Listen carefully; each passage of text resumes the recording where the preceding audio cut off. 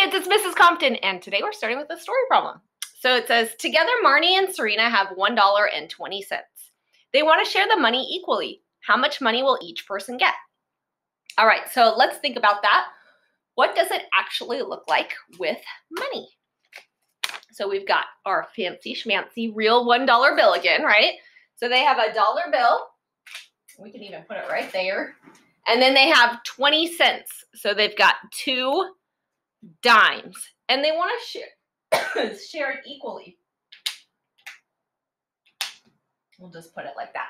So $1 and 2 dimes, right? So 2 dimes are worth 20 cents. So we would put a 2 there, but we also have to include the 0 because they're actually worth 20 cents. So 20 out of 100 cents, right? Okay, and then we can also picture it like this. 1 hole filled in, that would represent our dollar, and then 20 cents. We have 2 tenths filled in, 2 dimes. Okay, now I better take off this penny because that one's out for right now. There are no pennies. Okay, so we've got $1.20. Now, how will you do this to show that they're going to share equally? There's lots of ways to think about this. So I want you to hit pause right now, and I want you to come up with how would you decide or determine how much money each girl would get? All right, hit pause. All right, so I'm going to take some guesses on how you thought about this. So I'm going to guess that some of you knew that half of $1 would be 50 cents. So maybe you thought about over here we've got Marnie, and over here we've got Serena. And maybe you just decided to split up the 50 cents and 50 cents. The dollar into 50 cents and 50 cents rather.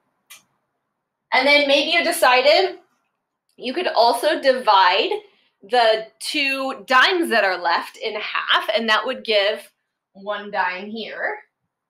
Remember, 1 dime, but I have to, when talking money, I have to put that 0 behind it because it's still worth 10 cents, right? So then over here, we'd have 10 cents. So each girl would get a 50 cents plus 10 more cents, so that would be 60 cents, right?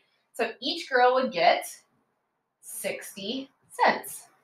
Or maybe you just decided to think about it as 12 tenths. So you can actually see that $1.20 on our picture chart here would be the same as 12 tenths. And maybe you thought, all right, I know half of 12 tenths would just be 1, 2, 3, 4, 5, 6 tenths. So there's 6 tenths. Can you see that? No. How about now? Yeah. 6 tenths. And then 1, 2, 3, 4, 5, 6 tenths. So each girl gets the same amount, also known as 6 tenths and 6 tenths, like that.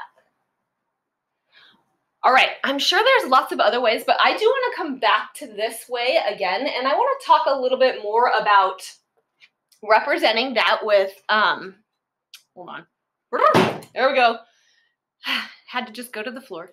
To represent this with the distributive property, because this is actually the distributive property. So if you had $1.20 and you were breaking it apart in pieces, you did $1 divided by 2. That was our 50 cents, right? Plus, we also did 2 dimes divided into 2 groups. 2 groups would be Serena and Marnie, right? And we knew that was 10 cents. So even though this was super probably simple for us to see with the money and the pictures, I also want you to know it's the same thing as this. 50 cents plus 10 cents is still 60 cents, right? So you can start even considering things like this.